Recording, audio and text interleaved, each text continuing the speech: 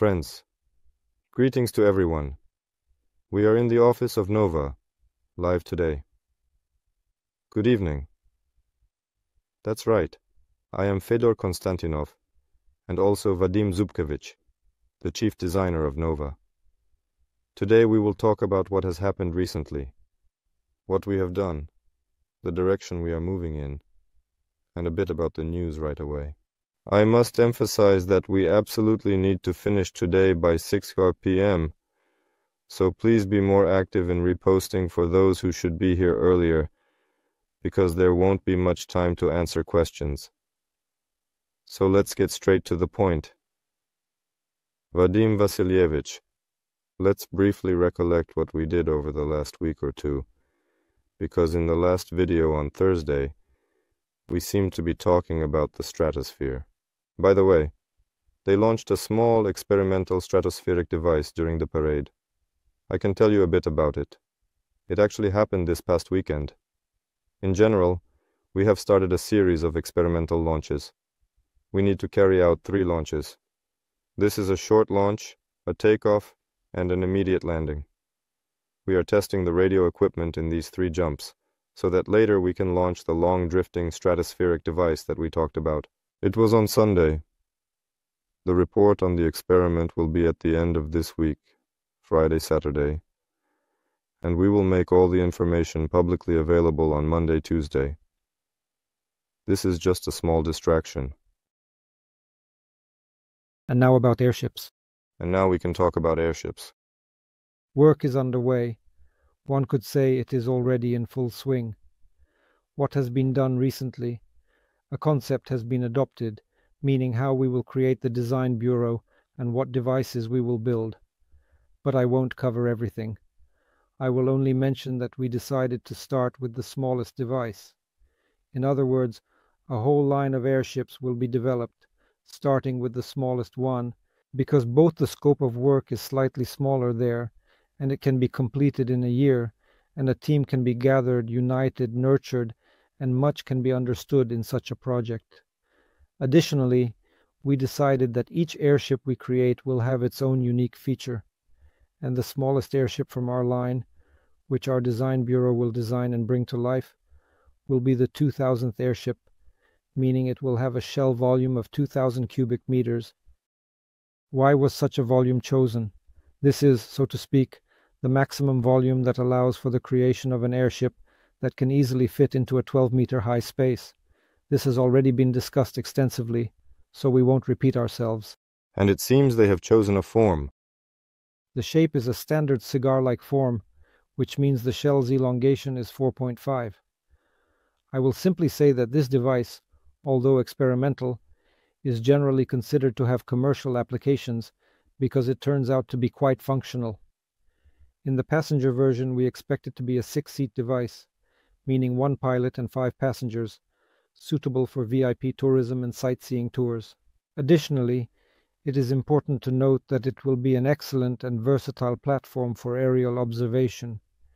Any equipment that, let's say, along with the operator fits within a weight of 450-500 kilograms can be accommodated, including all antennas and other related equipment. Gravitometric equipment and various other scientific and technical equipment can be set up to monitor power lines, stadiums, and other similar structures, and conduct research, exploring the Earth, investigating other scientific goals. In general, anything that is possible can also be done. Plus, it would be a very good advertising apparatus, because we have been working on it, and it turns out that very lightweight LED nets have now appeared, and in this dimension, it is possible to create a device where the entire shell will be completely covered with an LED net, and during night flights, it would practically be possible to show movies on board, and all of this would be flying. And most importantly, we are still moving towards a transportation system. We want to create a drone based on this device that can carry approximately 500 kilograms over a distance of 500 kilometers. This is not quite commercial use yet, because the size is still somewhat small, but we will be able to work out all the technology for operating such devices at this scale. There is a purely commercial passenger version, a purely commercial advertising observational version, and let's say a transport version. In other words, we hope to launch one device in these three forms in a piloted version in a year, and at the same time, we will start working on the unmanned version. How much more time will be needed to fine-tune the software, so that we could release it without any problems for a flight, so that it could take off by itself and land by itself? Yes, I am already aware. I will just ask questions that I feel you might have. So, is it easier to launch an airship with a pilot than without one? Yes, it's large. To be honest, we won't risk lifting such a large unmanned airship just yet. But I will talk a bit about this now. We will be working on the control system for the dynamics of this device to reduce risks in several steps.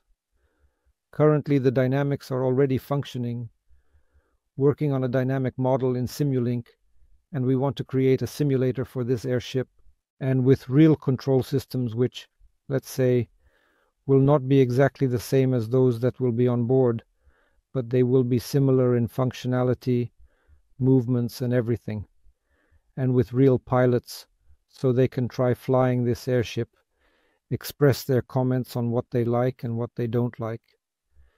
At the same time, we will work on the ergonomics of the cabin, develop the dynamic model, and refine the presentation. And this is a significant step towards creating a piloted version. Additionally, we want to take one more interesting step, which we estimate will take us a few months, about 3, 4, maybe 5. It's still hard to say, because the concept is not fully formed yet. We want to create a small, fully geometrically similar drone of about 100 cubic meters, purely electric, meaning without any gasoline engines. There will simply be advanced electric engines and a modern, state-of-the-art battery, but it will be completely and precisely geometrically similar, meaning all proportions will be highly maintained in every aspect, and all control systems will be fully and exactly geometrically similar, just scaled down, and we want to launch it as purely unmanned in all respects. That is, immediately after the simulation phase, we will conduct a comprehensive test on the 2000 on the simulator, and then we will carefully scale it down and fly the small 100 cubic meter one. Once we successfully create it and develop the control system, we will take off with the 100 cubic meter one in an unmanned mode right away. This will also be extremely useful for flying, for trying to dock with a low docking mast without people, and to take off from it. And the most important thing is that by comparing the results of the simulation with the actual results we will record, its dynamic characteristics in flight, we will be able to validate our dynamic model. In other words, we can understand how well our dynamic model corresponds to reality with this small airship. That is, there will be accelerometers installed, we will program various maneuvers, deflect the rudders, change the thrust vector, apply thrust, and observe the dynamic reactions of the device. We will also calculate and record everything in the dynamic model in the simulator. It is very interesting to overlay the results of real flights onto the results of dynamic models in the simulator. To summarize, we have the external appearance of our 2000 model ready. We know what kind of tail it will have, where the engines will be located, and what type of propellers will be used. All correct. The engines have been selected, but the propellers, though their size is determined, haven't been chosen yet. That is, we already know, so to speak, the geometry. We have a fairly detailed understanding of everything. Right now we are selecting components, which means we are forming a team. People are joining us, we are forming a team, and we are creating, so to speak, a pool of co-executors who will help us with this work. And a very important decision was made. We decided to go with an electric remote control system, meaning we will have pilots who will control the devices using joysticks. That is, there will not be a control yoke or pedals like in old airplanes. We will control it with joysticks, and the actuators will be operated by electric drives. In other words, you have already, so to speak, reached a preliminary agreement with the group of developers. There is very close communication, and a technical specification is being written to formalize all the questions, so that later there are no questions about why this or that is done. In other words, as they say, if there is no proper technical specification, it ends up being a mess. Therefore, it is essential to write a correct technical assignment, where the more detailed everything is laid out, all our wishes, the higher the likelihood that we will get exactly what we are thinking of. And most importantly, even the technical assignment is not just written casually. It requires careful consideration. It is written in close collaboration with the developers. When we write and discuss everything, the developers already suggest to us, and at this stage it is clear what is possible, what is not, what is better, and what is worse. I hope that soon the work on the development of the SDU will proceed in close connection with our dynamic model and our simulator. We are pushing this pool of questions forward because it takes a lot of time, and all questions must be resolved at the earliest stages of work. The second very important thing that we must focus on now is the power unit with vectoring, with thrust vector rotation. There is already an understanding of how we will implement this, and the first sketches have been made. The engine has been selected, but I cannot say that it is final, as negotiations with the engine supplier are not yet complete, and we do not know if they will be able to meet our deadlines. But I hope that in the next 2 to 3 weeks we will fully finalize the engine. The development of the transmission is proceeding in parallel. The components have been selected. The designers are already working on it, sketching out the transmission, so we will have a proper airship with steering and thrust vectoring. For now, we are considering making it capable of about plus or minus 90 degrees. But if it works out, if our design of the turning node allows it, maybe we can even make a slight adjustment backward, so that we could, so to speak, use these engines to slow down a bit. There are many questions during the conversations. If we are following hot leads, then why even deviate from the screws? Most likely, a question arises there. Well, let's respond. After all, no one flies like they did in the 1930s using pure aerostatics, meaning constantly thinking about keeping our flying apparatus statically balanced. Airships, on the other hand, fly with a bit of extra weight. This greatly simplifies takeoff, landing, and operation. If it is overloaded, if we turn off everything in air, it will start to descend smoothly. It will descend smoothly. If taking off, it means... Lightweight, yes. If he doesn't go anywhere, then... This is neutral buoyancy. That is, our buoyant force will be slightly less than, let's say, the total mass of the device. It turns out that it is comfortable for the pilot to fly based on the experience of operating the airships U-12 and U-30, with comfortable flying for the pilot occurring when the overload is somewhere in the range of approximately 5 to 8% of the device's mass, or buoyant force, as it becomes heavy when it approaches 10. Typically, it is generally comfortable for the pilot. This is already closer to a hybrid aircraft, and a hybrid aircraft should be made slightly differently. In essence, these ordinary cigar-shaped bodies can also be considered as wings, but their aerodynamic quality is not very good.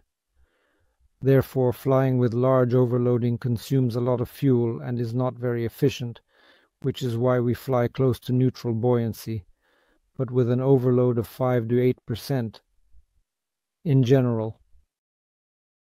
During landing, especially on a long flight, when we have consumed all the fuel, we might be landing close to neutral buoyancy, or perhaps even slightly underweight. This means that adjusting the electric thrust downwards allows us to land even when slightly underweight. When it is overloaded upwards and when it is underloaded downwards. Usually it flies when it has already gained speed. The propellers are positioned horizontally, and we give the body of the airship a slight angle of attack, which allows for dynamic lift from the body. However, when we reduce speed, the aerodynamics no longer work, and the body does not carry us. So in order to avoid stalling and to land correctly in the right place, we need to manage our approach. We work with the thrust vector, turning it. So, for our Airship 2000, the power unit has already been selected. It is clear that it is not fully approved yet, but a steerable transmission is already being developed, and there is an understanding of what the propellers will be. Yes, regarding the size, but we haven't chosen it yet. We have selected the type because there are plenty of propellers produced worldwide. I don't think there will be any issues with the propellers. We have simply postponed this question as the most important one. The only thing we know for sure is that we will not use variable pitch blades on a small device. All of this involves hydraulic control. Firstly, our speeds are such, and secondly, the inversions are not significant enough to go for that. We will simply use fixed pitch propellers. The only thing is that it will be, let's say, adjustable by import, meaning that the necessary installation angle of the blades is optimally set on the ground, and then we fly with it. In flight, we cannot change the angle of the blades. Well, this is so far about this specific small device. Yes, because for him this is a normal solution. There is no need to complicate the design. It should be optimal in terms of, let's say, such functions. And since the device is small, its inertia is low, and we consider damping its inertia by engaging reverse thrust or changing the blade pitch unnecessary. And I hope we will verify all this on a dynamic model, and all our preliminary calculations will be demonstrated by the dynamic model, and later real flights will show and prove all of this. And the dynamic model will be a small 100 cubic meter one, where the engines will be located, and everything will rotate there, with similar rudders. But this is not a dynamic model. This is, let's say, an unmanned geometric analog of transactions, while a dynamic model is what is inside, in the brains, in the computer, on the simulator. That is, there is a computer with a powerful processor, 3 or 4 monitors that show the situation completely to the pilot, as if the computer is simulating the entire terrestrial underlying surface, clouds, sky, all of it. And based on the dynamic model we developed, it simulates its movement. The pilot controls the instruments, and it feels as if he is sitting in the cockpit, meaning it is a regular simulator, as if he is in the cockpit of a real flying vehicle. He sees the Earth, he sees how he is moving, and at the same time we are writing down his characteristics and transitional modes. Here he took the controls a bit. Well, we noted what the actual accelerations were and what speeds were recorded. And then, when we build the device and actually fly, we will install, let's say, a block of accelerometers that will record on board, and the pilot will do the same. We will actually record it and then compare. We want to compare this first on a flying model, on a small one. That will already be... Fix the large dynamic model. To look, yes. Then check it, and a second time. While we return to the simulator, it turns out that the person who is engaged, is he part of its building? Is he already on our team? Yes, someone is working in the team. When will the simulator be available? Very interesting. Let's think about it, but I believe that, so to speak, the problem now is not even in the dynamic model because, in my opinion, he has already, so to speak, completed it. Well, I can't even say to a large extent, approximately 60 to 70, 80% at this point in time. Indeed.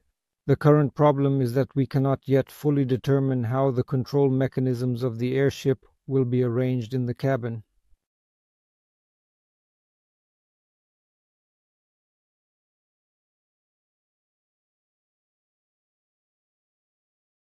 The model, which is a crucial component of our project, will appear before we, so to speak, complete the detailed simulation of the pilot's workplace. Currently, we are making efforts to accelerate this stage of work significantly so that the simulator appears as quickly as possible, meeting our project deadlines. Month. It will be before the new year. It turns out that a person who creates a simulator also creates a dynamic model. Yes, course. Since he is creating a dynamic model to make everything clear, we have all the control mechanisms, we understand how many there are, what the thrusts are, and what the propellers are. This part of the work is done. Yes. And it is carried out, it turns out, by the company Nova, by the specialists of Nova. How many specialists are approximately currently working with you? We have It's just I specifically didn't prepare, and I can say indeed we have a chat. Project management of approximately 15 people. And 15 people already. You see, it's already a team of 15 people. That's already a team. This is already a crowd.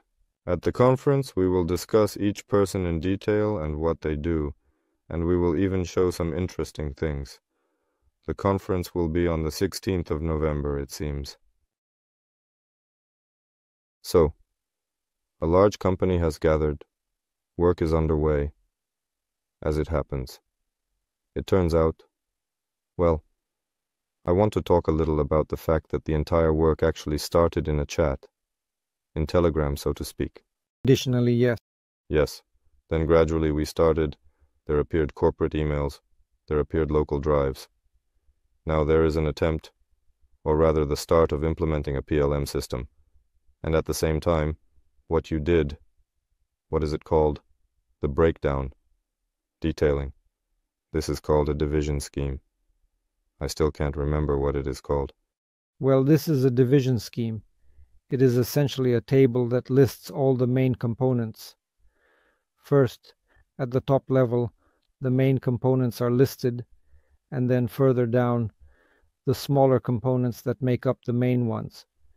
It currently takes up about 5 pages, or rather 4 pages, which detail the components that include the airship. This is still not a very deep level of nesting, so it can still be worked with. As the design is being created, it will change the division scheme, because it must correspond to the structure of the design documentation, that is, how the design documentation will be issued. Here is the upper assembly, what parts it consists of, and what parts this part consists of. This is the division scheme. This is an official design document. It even has its identifier E1, and it is not made in the form of a table, but rather in the form of squares, like a tree made of squares. But this will emerge in the process of work. It exists in the form of a table, but it's already something. We can start assigning responsibilities for individual components. You are responsible for this, you are responsible for that, and we urgently need to find someone for this component, and so on. It turns out that Vadim said 5 pages, but there are still conditional headings. There are decimal numbers. Specifications are released. Decimals are available. I mean that we already have responsible people. Yes, those responsible people. The question is, how many more specialists do we need? Well, I wasn't prepared for them. I can't say who it will be, but it will be someone from our team, and someone will be outsourced. Is it 50% of specialists, or is it still 20%? The airship is small. Let's say it's 50%. It might turn out to be 55%, or it could be 49%, so it's hard to say right now, but let's assume it's not. 50% of the division scheme is closed. 50% of the division scheme is closed. It seemed to me as if almost everything was closed, if described in broad strokes. If we look at it broadly, yes. But if we go into details, if we look deeper, it turns out that there is one person here, and this work is overwhelming for him. He needs more people. Understood. So if you think about it, plus or minus 30 people, we are already... Yes, 30 people is actually a very good team, and for such a small airship with a volume of 2,000 cubic meters, I believe that more is not needed. More is not needed. Well, when there are other projects, we will certainly grow, because there will be a different level of responsibility and a different level of development will be required and everything that corresponds. Perhaps when we start certifying this device, we will also need more people, because it will be necessary to produce what can currently be done, so to speak, based on the preliminary documentation. We will prepare full docs, otherwise the certification authorities simply won't understand us when they will require the complete and detailed presentation of the design documentation for the entire device. Understood. What else to talk about? Well, from what has been done, it is better to talk about what has been accomplished. Let's think again about what we can boast about. You indeed brought a partial printing laboratory here today. Yes. We also have this feature that we are very eager to implement. We certainly already have extensive experience. We have indeed done this and experimented with it a lot. We ultimately want to make part of the components of this airship, let's say, using additive technologies, meaning we essentially wanted to print them. In particular, at this very moment, the designer is currently working on making sure that the safety valves are absolutely fully printed, and the fans, because a calculation has been made, so to speak, we have precisely determined the maximum vertical speeds. It turns out that we have fixed them at a level of exactly 7 meters per second. That is, if we decided that our airship will fly at a maximum speed of approximately 30 meters per second, that is roughly 108, well, maybe a little more, give or take, it will reach 110, 112 kilometers per hour, with a cruising speed at around 100 kilometers per hour, and we recorded a vertical ascent and descent speed of 7 meters per second. A calculation was made, so to speak, of the aerostatics regarding the air consumption we need, because I reiterate that this device is built using a soft scheme, and the shape of the hull is maintained solely by internal pressure. Therefore, the internal pressure must be maintained very strictly within very rigid limits, meaning a table of all pressures has been formed. Each system responds accordingly, such as when the fans are turned on, when the valves should open, when the pilot's alarm for excessively high pressure should activate, or when the pilot's alarm for excessively low pressure should activate, so that he can make decisions in case of any emergency situations. When we allow the gas valve to open and lose gas, this is only in emergency situations. The warning system should alert us that the pressure in the envelope is high. Only after that is the gas valve opened, because we really do not want to lose gas. All these values are already documented. We know them, and calculations for aerostatics have been made based on these values. We know what air consumption we need to stay within these limits. And so, for the 2000 airship, which is a significant advancement in aeronautical design and technology, it has been meticulously calculated and carefully reviewed by experts, although not yet officially approved, but it will be officially documented in comprehensive technical manuals and detailed reports. We need to ensure, with precision and accuracy, that the valves are engineered to release a precise volume of 500 liters of air per second at a critical excess pressure of approximately 500 pascals, which is essential for maintaining the airship's structural integrity and performance under various atmospheric conditions. The valves must be designed in such a way that there will be two of them. This is absolutely necessary for ensuring safety. In the event of a failure of one of the valves, we will need to descend very extremely carefully. However, in principle, no serious emergency situation arises. We need to significantly reduce speed. On the contrary, the valves open gradually when we ascend upwards, when the gas expands, and when we release air. So, we need to ensure that the two valves provide an airflow of 500 liters per second or half a cubic meter per second at a pressure drop of 500 pascals. In principle, the valves are not that large, with a plate diameter of about 220-225 millimeters. The designer has already started working on the design of these valves, and they will be manufactured using additive technologies. Accordingly, the fan turns out to be approximately the same. That is, when we descend at a speed of approximately 7 meters per second, two fans must indeed provide us with an air supply to the envelope of essentially half a cubic meter per second, also at a counter pressure of about 500 pascals. We are also getting fans with a blade diameter of about 200 millimeters, and the blades should rotate at around 8,000 revolutions per minute to achieve these characteristics. So far, everything seems to be going well. The electric motors will be around 1 kilowatt, according to our calculations. These are the fans and valves that will be located somewhere around here. They are right here, next to the gondola. To avoid running the lines too far, we will try, since we have a single ballon scheme and a two-ballon scheme, meaning there is a ballon here and here, I'm drawing so that those watching can see. Therefore, we have to install valves here and fans here, and run the lines and electrical wires along the shell from below, so that the pilot can open it manually. If he doesn't like something, then in a single ballon scheme, when we have a ballonette approximately The gondola is under the ballonet. Everything can be placed right next to the gondola. It's even convenient for the pilot to see. Here is the valve. Here is the fan. There is a large amount of glazing. He will see everything. And the most important thing is that the route will be short. We won't take any extra oil. Friends, I hope you have already figured out what a ballonet is. A ballonet is a bag that is filled with air to push out helium and maintain pressure in the soft structure of an airship. It is not exactly a bag. That is, it is not made like a bag.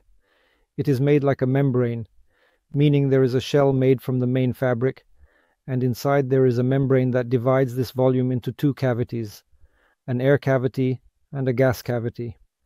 In its fully completed state, the air cavity occupies about a quarter of the volume of the body. This allows it to fly at altitudes of up to 2 kilometers above sea level, and in order to rise higher, this system needs to be different.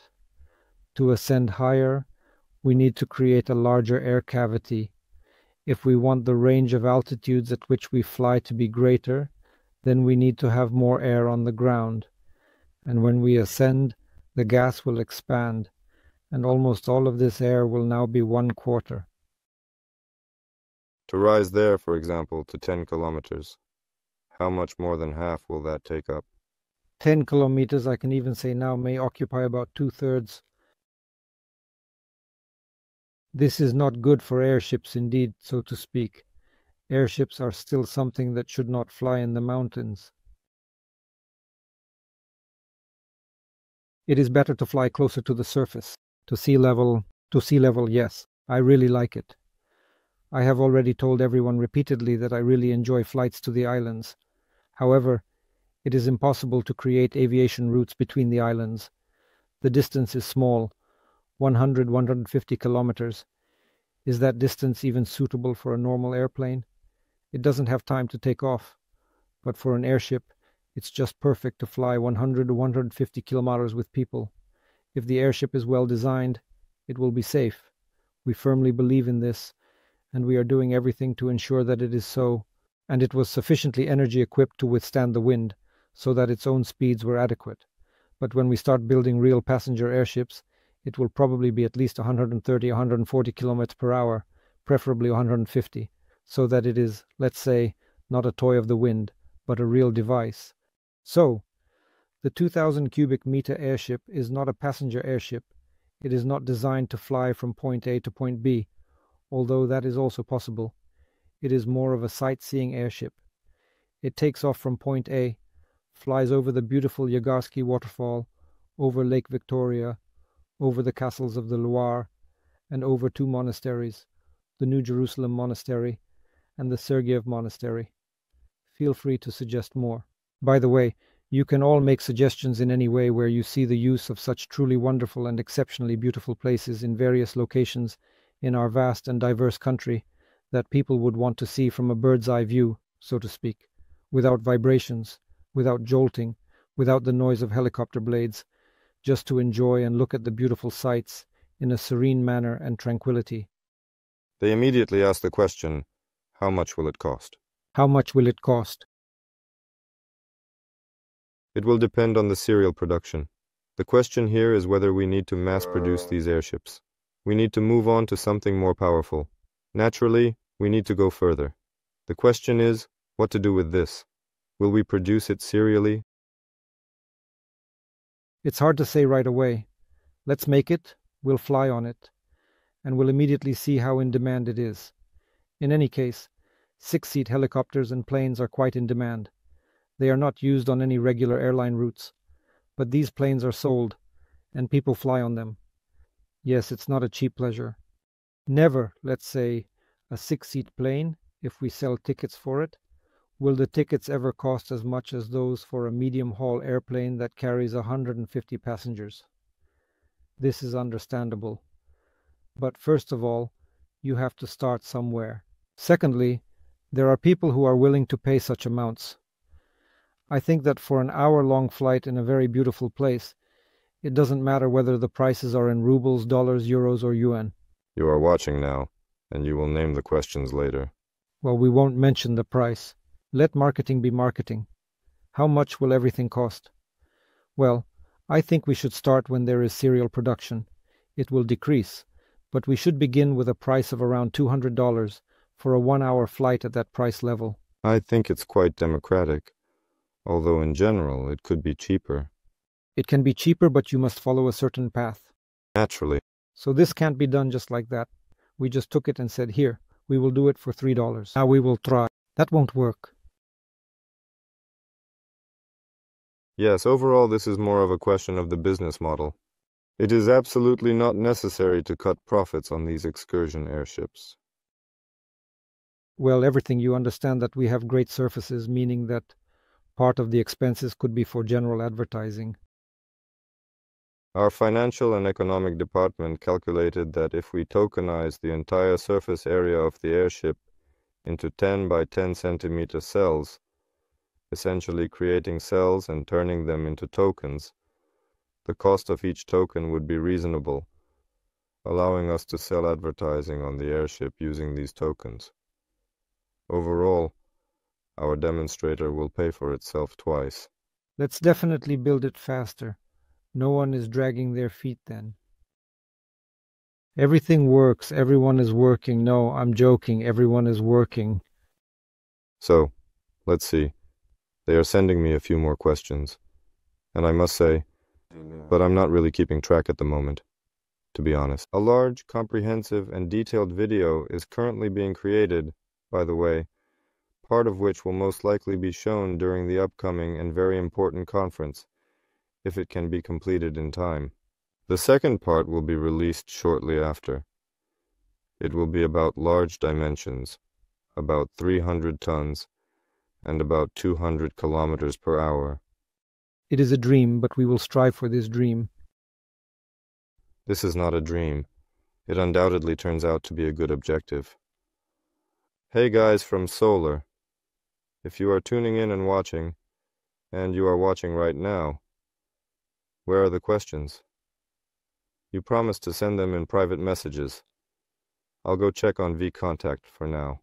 And in general, our additive workshop will be right here, in this location. I can't say whether it's the second or third door. Most the third. A room has already been allocated there, and we have also brought in the printers, and we are starting to set them up in the process. Maybe next time it won't be feasible yet. It will be a trial, so to speak. A test. Well, when it happens in a week or two, or on November 16th, I hope we will show how this direction, this constructor, is progressing in the process. Also, there is someone who is working on the development of valves and the construction of valves and fans. This is Sergei Vereshchagin. He is currently sitting behind the wall and doing everything. It is working. Yes. I am exploring the new T-Flex program. I mentioned before that we decided to try T-Flex to see if our activities align with their software product. Primarily, we are interested in PLM. Secondly, in CAT. And it's unlikely that this is an engineering analysis system. They, let's say, will not close the questions, but let's say, looking right away, the designer drew the details and immediately tested how well they correspond to what was intended, whether they can withstand the loads that will be imposed. This can be done directly in the T-Flex frame. Of course, the strength specialists do not work in their programs. They will read more detailed reports on strength later. Yes, this is what I was getting at, that Sergei Vereshchagin is already sitting down, mastering T-Flex. We were given these trial versions of T-Flex, installed them on local computers, and we are already trying it out. I think that by November 16th I have a dream that we will definitely already demonstrate something, some pieces of what we have achieved and how we are moving in this direction. Ideally, the simulator should be placed there on November 16th. The simulator is very fast. It won't be possible to do it too quickly. We won't even have time to get all the hardware for it. We will, of course, order it now, and what we have ordered will be supplemented. But I think, God willing, if it arrives in 2016 in boxes, That would be wonderful. Well, it's clear that we need to launch everything, set it up, and take a ride ourselves, so they say. And the all-metal ones? You are building airships, go. But why all metal? Why did you decide that all metal is the way to go, and what are the advantages? Nowadays, modern materials are rapidly emerging in the industry. People are gradually moving away from these traditional materials. As I have previously stated, I have already mentioned that modern fabric film materials like Vectran and SVMF are even superior to traditional metal materials in many aspects. In terms of specific strength, they have surpassed all metals and even carbon composites. But they are not used in such constructions because we are still working under tension. I can't even recall the figures right now. The modulus of elasticity is at the level of steel, and they weigh more than twice as light as aluminum, while their strength is also comparable to that of steel. Just imagine. If we look at gas permeability, there are now plastics that provide, let's say, barrier properties that are not worse, although they are certainly worse than metals. It's difficult to compare with metals, but nevertheless they are quite suitable for us. The helium leaks they allow are, in general, quite acceptable to us. Again, as you know, I mentioned the fibers. I don't know if you looked at it or not, but I can tell you about it again. When the era of ballooning began, the strongest fiber available to engineers was cotton fiber. And let's delve a little into textile terms.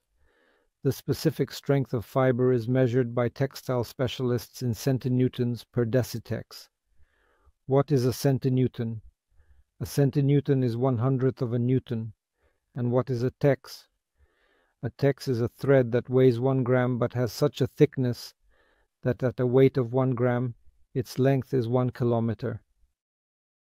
Decitex is a thread that has such a thickness that at a weight of 1 gram, it has a length of 10 kilometers.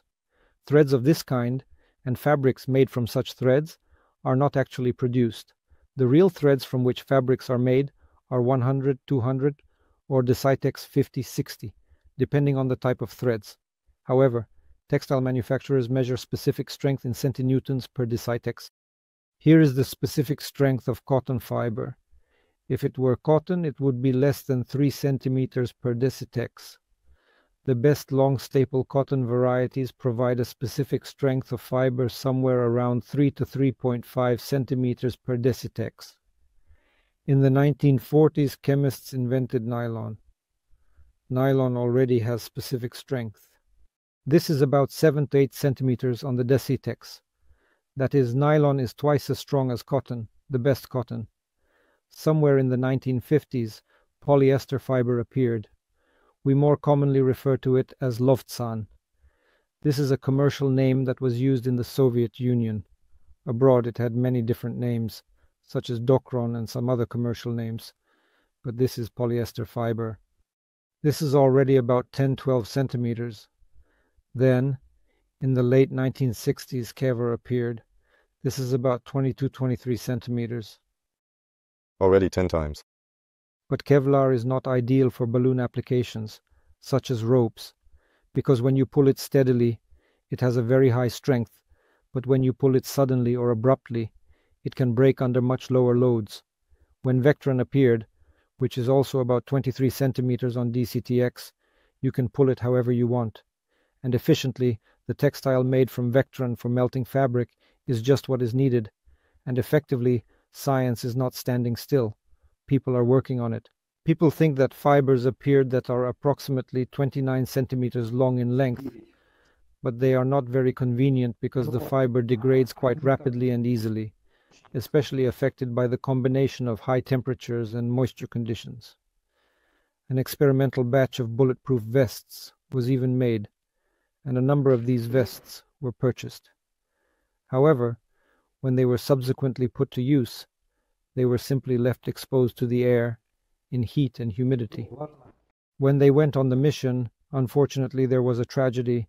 They could not save them because over the years that the body armor had been lying around, but for some stratospheric applications, Izoilon is exactly what is needed. It is cold there, and there is no moisture, It is also sensitive to light and degrades fairly quickly under ultraviolet light. However, if it is protected, meaning if it is somehow shielded from ultraviolet light, Isoilon can be quite suitable for stratospheric use. And even better is the ultra-high modulus polyethylene. And there is such a dependence that the thinner it is pulled,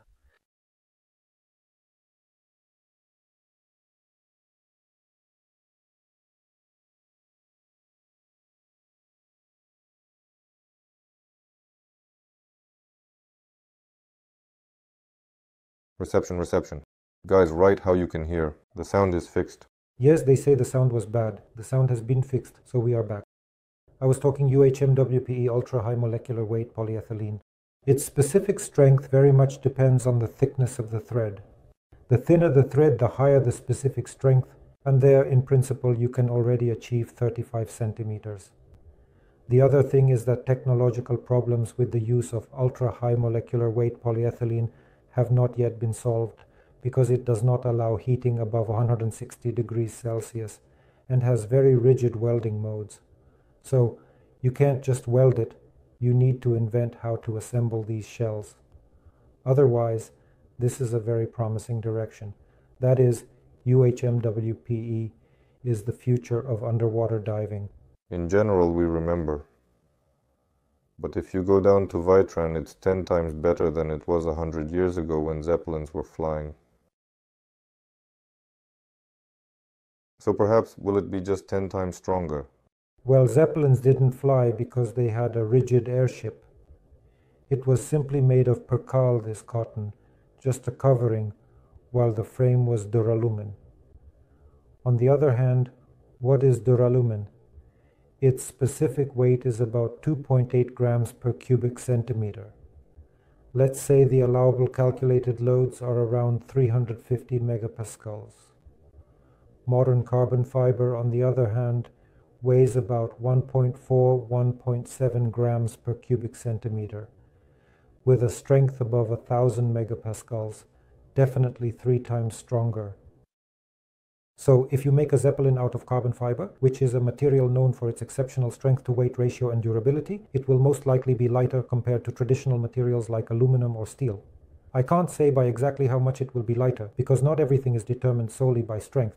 A lot is determined by stability, which is crucial for maintaining the structural integrity and balance of the Zeppelin during flight. So possibly by 2 times, maybe by 2 times, or maybe 1.5 times. We need to calculate, observe, and see how it will be. Then there's how much technologically simpler it is. So, the technology of the Zeppelin involved rolls of duralumin. They were cut with band scissors, and then from these cut strips, special omega-shaped beams were bent, and then from these omega-shaped beams, their spatial structures were carefully assembled. All operations were very labor-intensive and complex, with a lot of manual labor involved. That's why not many Zeppelins were built. Modern methods using round tubes for connections, like gluing them together securely in place, allow for many possibilities indeed, so therefore as such, it follows logically enough. A modern frame made entirely out of carbon fiber tubes will be lighter overall, less labor-intensive too, plus more reliable. Well, according to this scheme, Bryn is moving forward now. Yes, Bryn is moving forward as planned. Well, I don't know all the details of how he did it, why his airship turned out to be so heavy. Most likely, it's because he is building a purely electric version. He wants to fly only on batteries, so there are no internal combustion engines on board. This is the first experience. They have just flown for the first time, just ascended into the air. Let's see what happens next. I think that everything can be done more easily. They did not choose the most optimal path.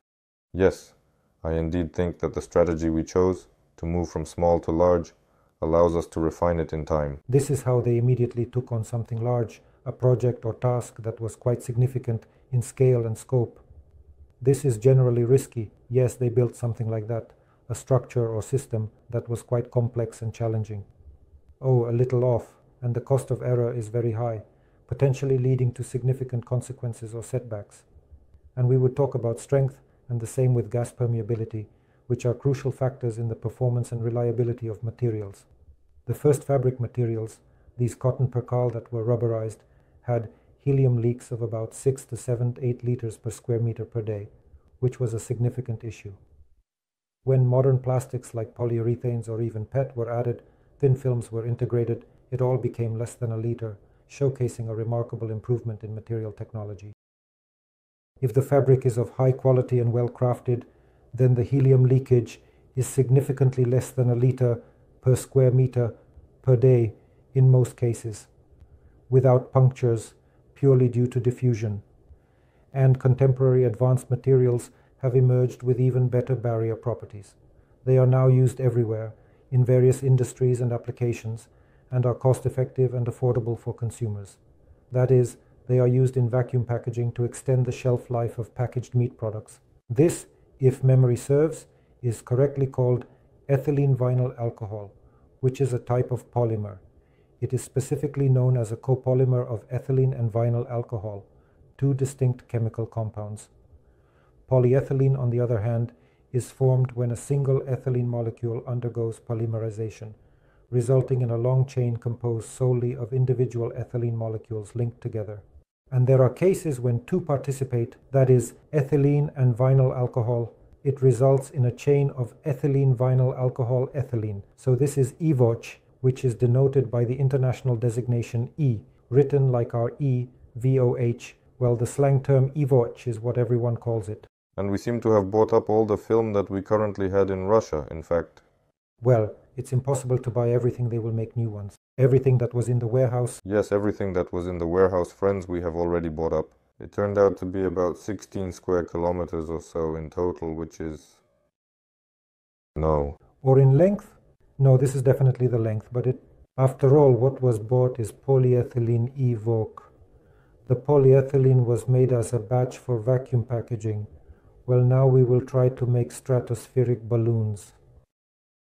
This is the very long drifting one that will fly. The first one will be made from this film. Yes, we bought the film, everything that was on the market. In order for it to be produced again in our country, a very large batch needs to be ordered. I don't remember exactly how much, but it's some kilometers. Look, and this EVOH already has a gas permeability of much less than 0.1 liters per square meter per day. Even the guys told me 0.02 liters per square meter. This is when there are no punctures, no damage. How many times better is this than rubberized fabrics? Already 1,000 times better. This results in 1,000 times fewer helium leaks. And all this is available in a material that crumples like this. It is very technological, and it's easy to produce shells from it. After all, only one all-metal airship was built. This is the American ZMC-2. It was made from aluminum. Imagine how much effort people put into it. They took and rolled out almost foil. Depending on where this sheet is, it ranges from 0.2 mm thick to 0.4 mm thick. From these sheets, they riveted the entire shell with rivets. They installed several 100,000 rivets. Moreover, all the rivets were airtight, riveted through a sealant. Such an airship really flew. Yes, it had, of course, excellent barrier properties, and there were very small helium leaks, but unfortunately, due to its labor intensity, this technology did not progress further. Well, yes, it's too complicated. I'm scared to take the film in my hands to see how to rivet it. But when you work with a normal material that bends easily like this, it's much more pleasant. This is a brief mention of the labor intensity of manufacturing a modern airship and what they used 100 years ago, almost from bull intestines that were treated with gold. It's just terrible. But unfortunately, at that time, there were no suitable materials that hold well. And then indeed, for those who don't know, let's remind once again that to reduce the gas permeability of the hydrogen bags used in old Zeppelins, it was very complicated.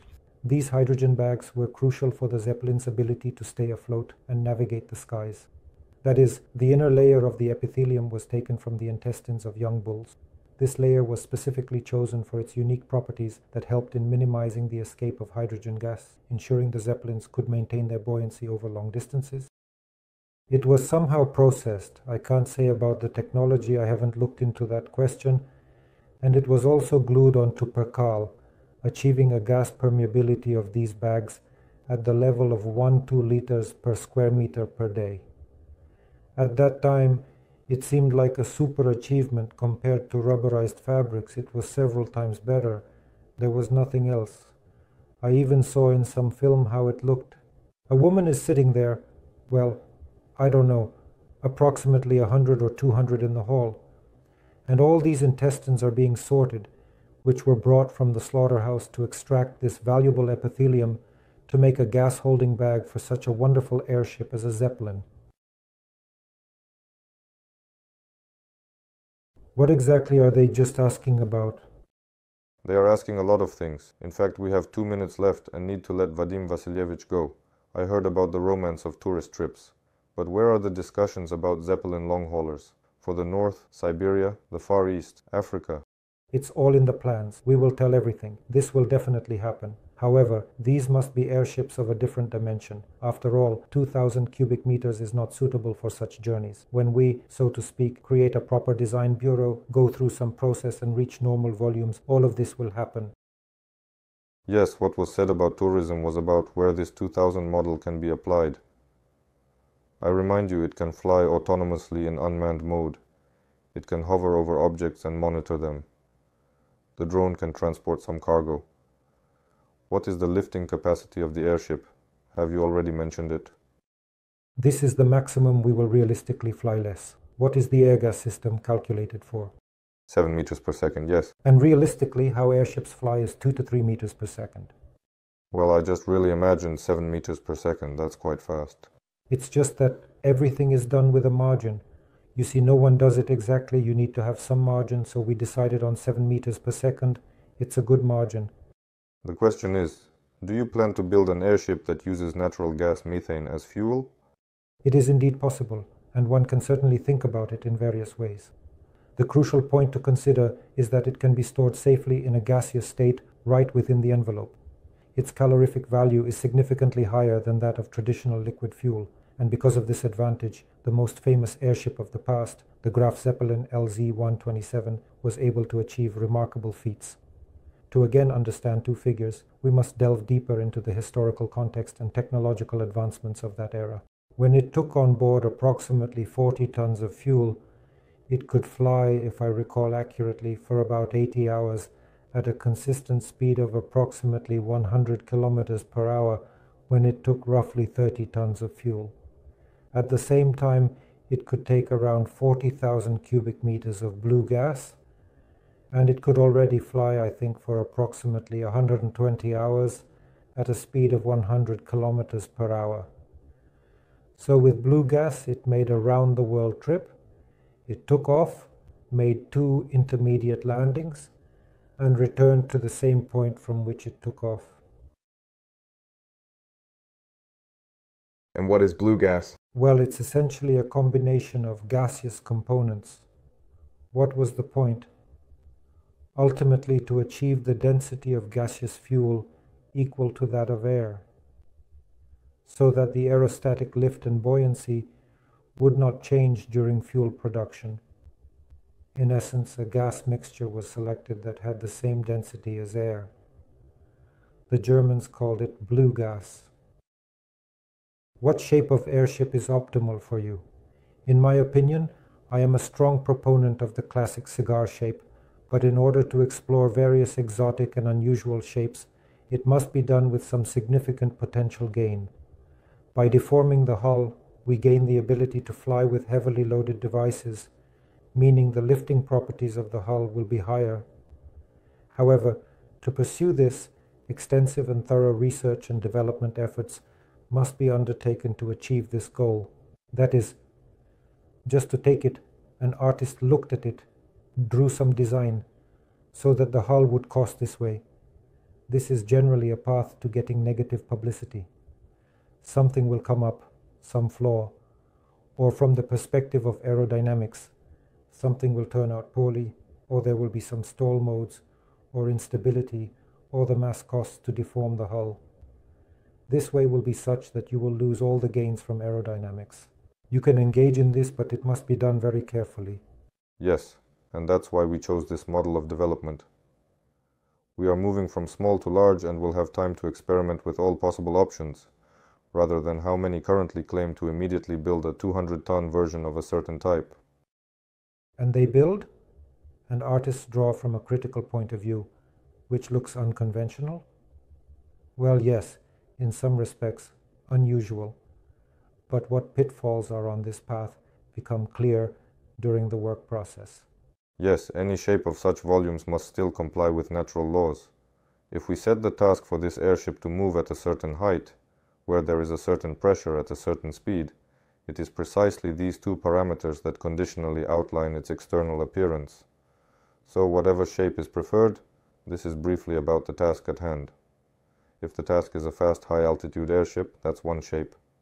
A slow near-ground one, naturally, is another. And all forms, yes, are dictated by these two laws, as well as by strength of materials. Let's say, still, both with strength of materials and with greater aerodynamics, one must strive for minimal aerodynamic resistance. That is, again, if we take certain figures, the same Zeppelins, which practically had no protruding parts, had resistance relative to the characteristic area.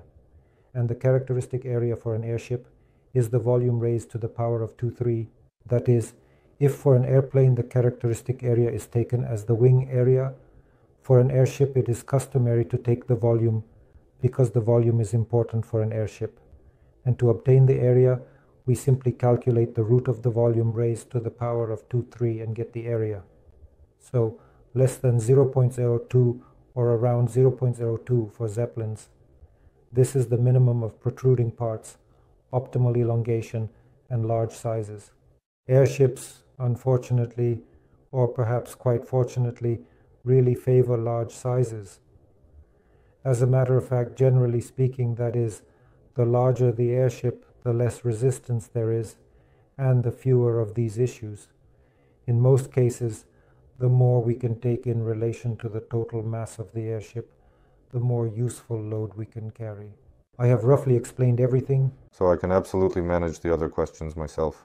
To simply answer, you actually need to run.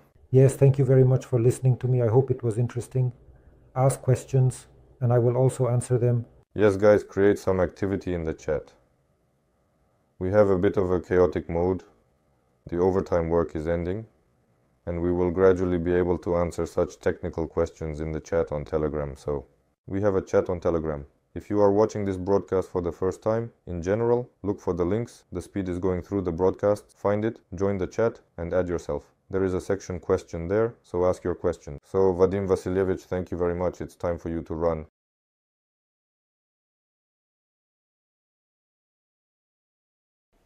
Yes, goodbye. What other projects? There are questions here regarding other projects. And when these other projects will be, we will be able to form a roadmap starting around the new year or from the new year. Broadly speaking, it's all clear.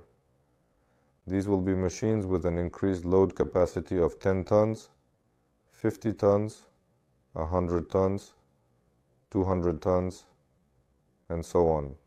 But we need specifics. What machines? They should have requirements. And all this can be said in words. In words we said 10, 20, 30, etc.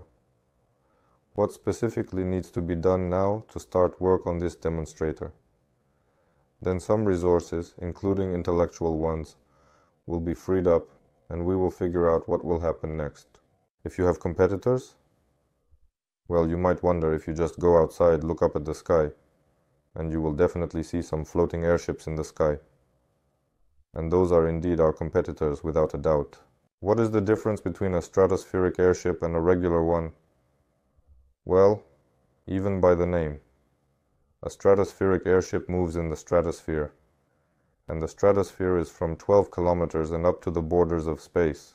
If you look soberly at what a stratospheric airship can be in terms of height, it's around 15, at most 20. 20 is already quite a lot.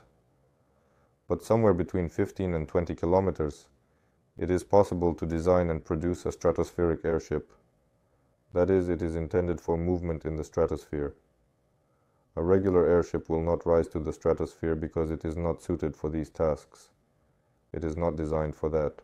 As you might already know, as Vadim mentioned earlier today, even the internal air-gas system has a special volume occupied by air to regulate the pressure inside the airship near the ground, which makes up 1/4 of the total volume. For a stratospheric airship, it's about 2/3. So in fact, it's a different design, and that's why it can rise so high and perform a completely different job. As a result, if an airship of this size can lift approximately about 40 tons near the ground, then the same size airship can only lift a couple of tons in the stratosphere, due to the fact that the atmosphere is significantly thinner there. Here, the atmosphere is dense, and it has much greater buoyancy as a result of the much increased buoyancy provided by the denser air at this level of the atmosphere. In general, that is essentially the main point. What are the specific directions for use? Which areas do you consider the most promising for airships? We consider the most promising directions for airships to be those that address the accumulated challenges and difficulties of modern business. There are tasks that no one is currently dealing with. These include remote areas, where logistics are poor, and the same large dimension somewhere, ensuring communication, such as, that is, there are many problem areas that need to be addressed. It is not worth going into places where everything is already established. That creates competition, a struggle for super efficiency, and so on. That can be dealt with later. Right now, we need to fill those niches that are open, which simply require and shout saying, we really need airships here, and many are already. They are clear, well-defined and distinct, so these are remote areas, large dimensions, and cargo transportation in these regions. Tourism is also actually a highly sought-after and popular niche, and many strive for it. In fact, it can also be taken as a goal because it is a good goal, but it is actually a micro goal in terms of their characteristics. Creating a transport system based on airships is something serious, and not many take on something serious. In fact, everyone tries to build 1-2 devices that can start to pay for themselves, and that's tourism. Because to create any logistics with airships, cargo transportation, transporting large dimensions, anything at all, even when we talk about remote areas, that is still some kind of transport system. Creating a transport system is a big task, but it also offers much greater profit. So the main promising objective is to create a transport system based on airships, where the airship is an element. But naturally, from this element, we need to start by building the airship in order to ensure a reliable and efficient system that is effective. Even the initial demonstrator, the many indeed say, we can certainly build airships, we will certainly build airships. Well, you should first build an airship. As for us, we will build a small airship first, then a larger one. And evolution is still better than revolution, and we will grow into transport systems. How do you plan to establish communication with the airship if the signals are jammed? But there is communication with airplanes now, there is communication with helicopters now, and there will also be communication with airships. As for what we showed during the launch of the stratospheric device, in fact, only the GPS, which we used to guide the ground signal reception station, went silent. We will have 2 more additional scientific experiments, and furthermore, we will also show you that the radio signal will indeed be received. And this is a bit about something else. It's not about the communication system on the airship. It's about that hobby that can be done in parallel, creating a stratospheric radio communication system. It's about that. With airships, everything is a bit simpler. How much can be earned in the airship business? It's a question of scale, actually. The Germans managed to operate 2 airships, or operation, as it is correctly termed, for tourist purposes. Seasonally, they make about 8 or 10 flights a day, or something like that. At a time, they seat about 15 passengers on one airship, managing to live comfortably and be a very profitable company. This is indeed the operation of 2, which cannot be called contemporary in terms of technology, but they are modern because they exist in the same era as us. The devices pay for themselves, there is excellent infrastructure for this business, and this company has great profitability. And this is just 2 devices. And they sell 1 device and put it together.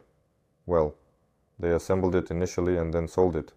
They have assembled 1 device over several years and sold it for several tens of millions of dollars in total value, recovering its assembly cost multiple times over through this process. And that is generally enough for them to be satisfied with their business model. But if we scale this model up significantly, for example, it becomes possible to earn substantial amounts such as tens or even hundreds of millions of dollars potentially. If this turns into a serial sale involving devices from different product lines, that is already hundreds of millions of dollars, billions. If this is a transportation system, that is already a lot of money. There is a video by a famous American blogger where he analyzed and compared airships as a transportation element with airplanes that carry cargo, with ships and with trucks, the most common means of transport in logistics in America. The video is detailed and provides an in-depth analysis. The blogger is well known for his insightful content. He examined the advantages and disadvantages of each mode of transportation. He compared airships and, in his analysis, came to the conclusion that the company that builds an entire fleet of a certain number of airships with a very specific payload capacity will be able to effectively and efficiently solve such logistical tasks on the planet, transportation tasks, that it will become the most valuable company in the world. And that is true. In fact, this needs to be done because I have mentioned more than once that our economic growth rates do not keep up with population growth rates, and we need some kind of boost, a catalyst for the economy. And any economy actually thrives on logistics, and our informational logistics have jumped millions of times, meaning we have developed information technologies. But freight logistics hasn't really jumped significantly and noticeably yet, because trains have been running for many decades and continue to do so. Airplanes have been flying for a long time, and the economy needs to add a few more logistical tools, or arteries, so to speak, in order to effectively and efficiently keep up with development as it evolves and progresses in the modern world and beyond. And everyone thinks that these are airships. In this context, when I say everyone, by which I mean reputable and well-established analytical agencies from a multitude of different and diverse nations and regions. So, I don't see any more questions for now at this particular moment. I haven't heard anything about Aurus at all. Will you implement this project? If so, please tell me more. Is the Aurus team with us or not? If you are going to work on it, when do you plan to start issuing the technical specifications for development? To issue the technical development specs, the preliminary design needs to be completed. We have the preliminary design in the initial stage. As soon as the preliminary design is ready, it will be clear. It will be clearly clear where Aurus is located in this preliminary design. So, as soon as the preliminary design is completed, to avoid being unsubstantiated, we will announce everything, tell and show and more. So, there is a big question here that was forwarded to me, but it has a note that it is specifically intended for Pavel Filipov, who is known for his expertise in this area. Why did you forward it to me then? One moment. Let me think about this. How many shares will there be per stock if an IPO is planned? There are indeed plans for an IPO, which stands for Initial Public Offering, a significant step for any company as it transitions from being privately held to publicly traded. Regarding the dividend yield of the shares, I think it's a bit early to discuss all of this in detail. The project is in its early stage, in fact at a 0 stage, which means we are still laying the foundational groundwork. We called it a pre-stage to emphasize that we are in the very initial phases of development. The transition to the first stage will likely happen at the conference in mid-November. where we will have the opportunity to present our progress and future plans to stakeholders and potential investors. This conference is a crucial event for us, as it will set the tone for the next steps in our project development. The IPO will not happen earlier than 3 years after the project starts, so we need at least another year to understand these arrangements in the foreseeable future. But I think everything will be fine with the arrangements at this point in time. As for how many shares there will be per stock when the shares become stocks, shares will become stocks when the company goes public, it is anticipated that in terms of understanding the current situation and circumstances in relation to the project and its progress, as well as the arrangements that are currently in place for the IPO process, this will not happen earlier than in 3 years. That's for sure. Although anything is possible, we might start earlier, but the actual exit takes a long time. And in order to take the company public, the capitalization should not rely solely on expectations, although a company that produces modern airships can afford to go public based on expectations. However, it is preferable that it is also supported by some material components. This is a hangar where airships are assembled, a flight test center, and some bases where various technological processes are undoubtedly carried out. So, this extensive and intricate material base and comprehensive infrastructure cannot be created at the snap of a finger. It all takes time and effort. I think that in about 3 years the project will grow with all this fat, and we can confidently jump into an IPO. There are already the first flying vehicles, the level of expectation is immense, and not much money has been spent on the project, so the stock growth, well, the stock value will be significant and substantial. What exactly it will be is currently impossible to calculate. A bit later in the future. So friends, I don't see any more questions. I apologize for the sound, that it was sometimes a bit raspy and occasionally a bit quiet, and we will improve it. Someday we will sort all this out. Yes, that's about it. In general, it seems we talked about the news. The plans are to build airships, eventually in due course.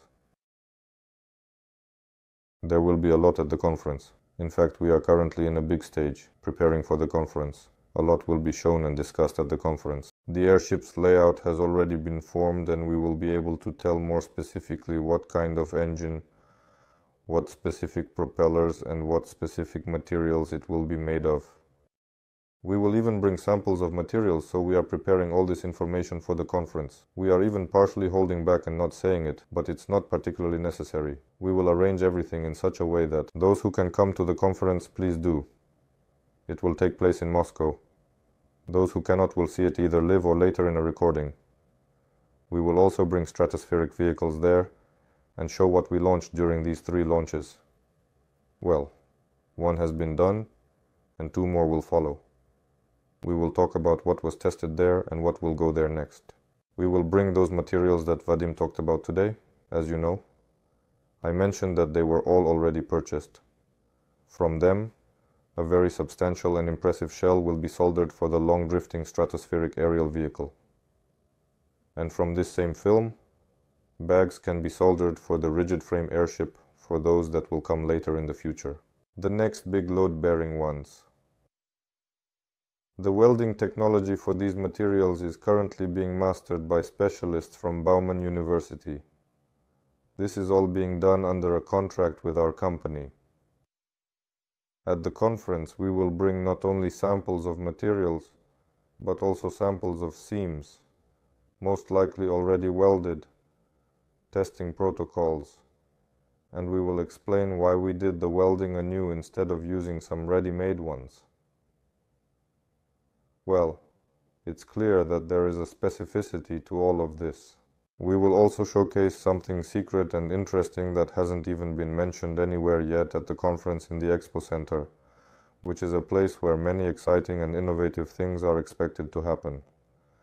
So yes, we are entering an active phase of conference preparation, which involves a lot of planning, organizing and coordinating. plus active work is ongoing, so the news will keep increasing and evolving as we get closer to the event. Keep an eye on the project and definitely discuss in detail about its existence. I periodically check the registration statistics, and you can absolutely influence the registration. Please share this video, share any fragment you liked. We have released some cool videos and more will be coming out. The project needs registrations.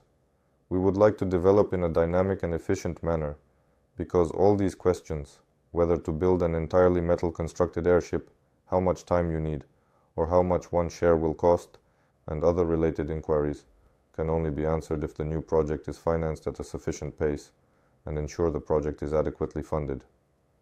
People are interested as long as the pace is maintained at an optimal level. We are at the initial stages of hiring employees, renting an office, purchasing computers, equipment, testing materials, and buying these shells enough to build a hangar, and other necessary resources and other essential office supplies. To achieve this, the project needs to pick up the pace, so likes, reposts, subscriptions, and an active social stance are important. In order to successfully reach our goals, it is crucial to engage with the community actively. This means that every like, every repost, and every subscription counts significantly towards our progress. So that's it, we're off to work, and you help the project too. That's it, thank you all very much. Goodbye everyone, and take care.